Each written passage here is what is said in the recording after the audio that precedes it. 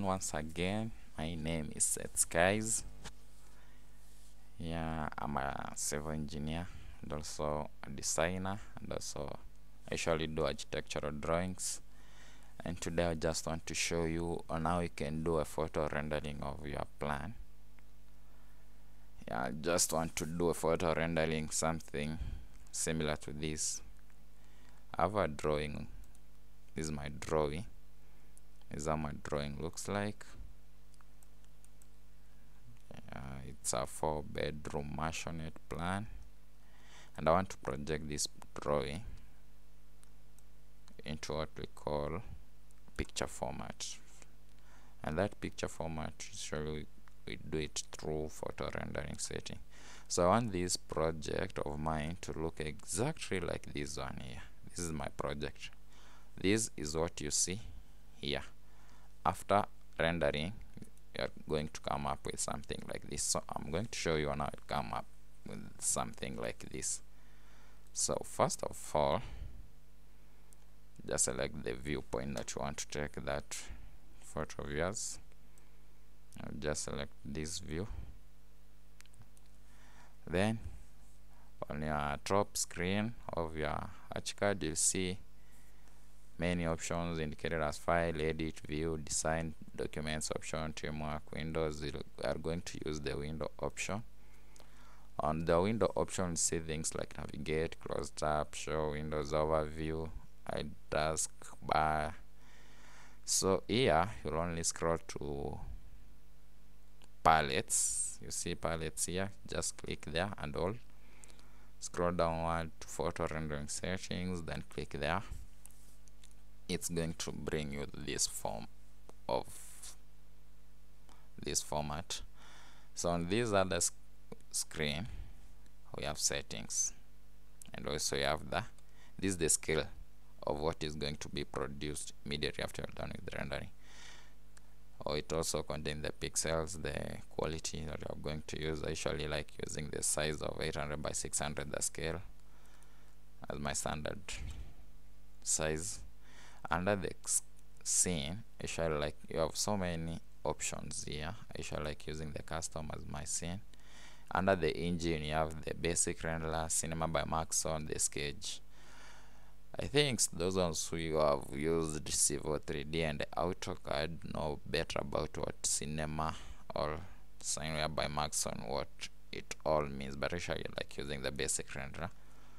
So after that, after setting these two, you just come to effects. Under the method and effects, here's it's what is going to determine the quality of the plan on how it's going to look like immediately after it's done with rendering. So when you select the flat shading, this shows the low quality.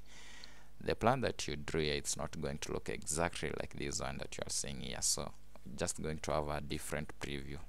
Plan with low quality specs are not going to, the layout sheet, even the background itself is going to be better. So you just have to select the final or the best. I usually like using the best, even though it shall take a lot of time. Same to initialization, and also the lights. So I usually like using the sun. Ever since I've not pressed any lamp, so I'm going to disable the lamp key. Quality, select the highest. So I just come back, go to background. Here's where I'm going to select my sky. So here you have three options: colors, HCISO, and image. So here you select image, come to browse. Then when you come to browse, it will bring you to this section here. We'll have photos. When you click on photos here, it'll just take you to different types of skies. You can see you have the fog ones, the midday skies, the afternoon skies, the storm skies, and so on. So with me, I usually like using the afternoon sky and this one. So just when you selected your best sky, just come and click on OK. Then you just squeeze this to scale to fit on this brand image custom. So from there, I usually don't like using this. Okay, when you click on this, this thing that you are seeing here actually indicates on how your final output of the plan is going to look like, the one that you want to do for rendering. So with now I'm not going to use this one. I'm just going to quick rush into this option that is indicating as the blend image with a camera format. So this is what you are going to use. When you click there, it just automatically takes a picture of what is entailed in your plan.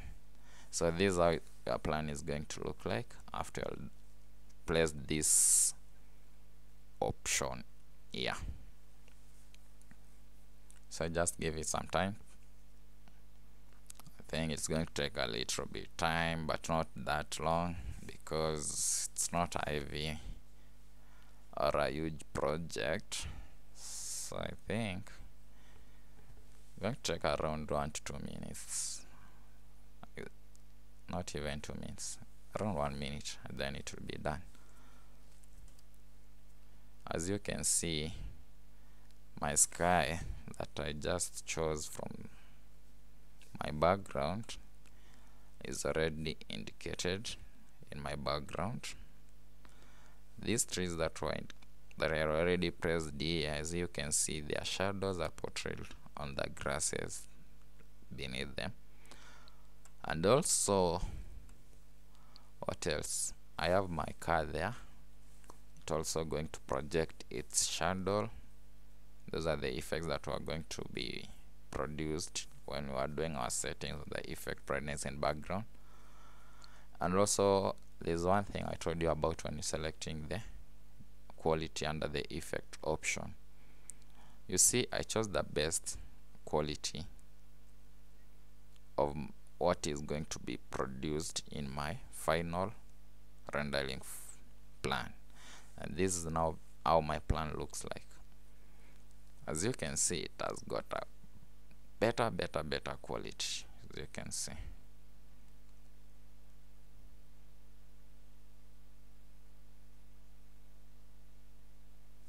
Let's give it time. Just want to analyze it when it has been done.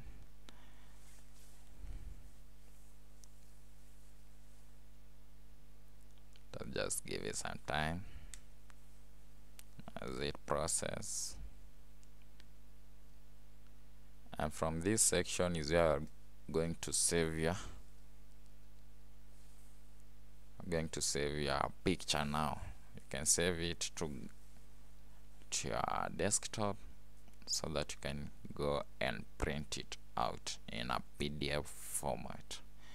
These ones you shall save them in a PDF format, not in Archicad format. But the plan that I showed you earlier, these ones shall save them in Archicad format, but when we want to print them, we also have to save them in a PDF format, so that you can just scale it down and put it in a layout sheet, place the elevations, the plan, building section, and also place your notes there. Then once it's done with everything, is when you just go print it in a PDF format. Then you go and print it. Yeah, either in a colored format or in a blueprint format.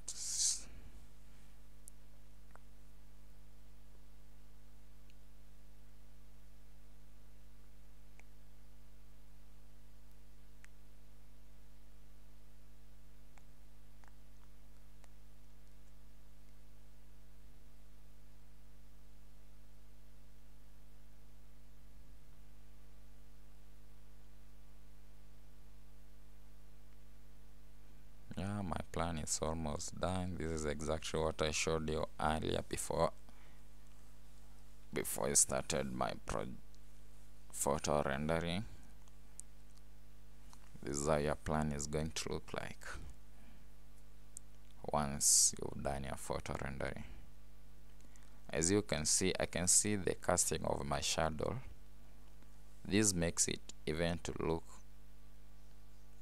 exactly like a real picture.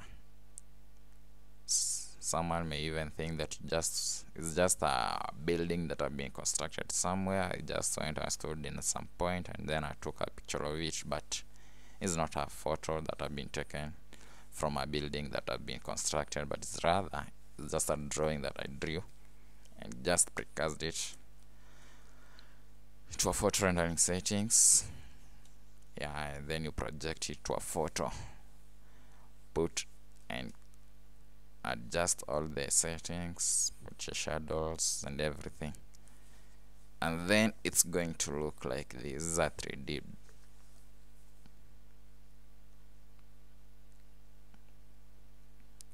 Good.